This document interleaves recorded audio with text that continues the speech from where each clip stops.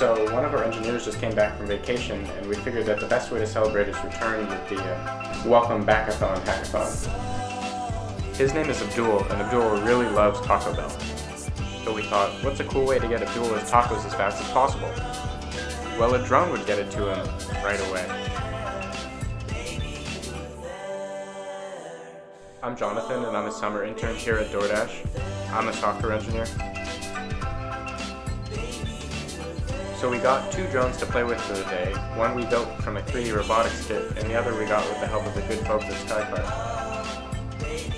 We attached a box underneath the drone with some Taco Bell in it, and we got to fly it around for the day. It was a very cool experiment. It's really an interesting, complicated algorithm that we're using. We're estimating travel times, we're estimating all these different factors that go into this delivery. With drones, we always say a straight line distance, no more traffic. It's a brand new way to connect a city.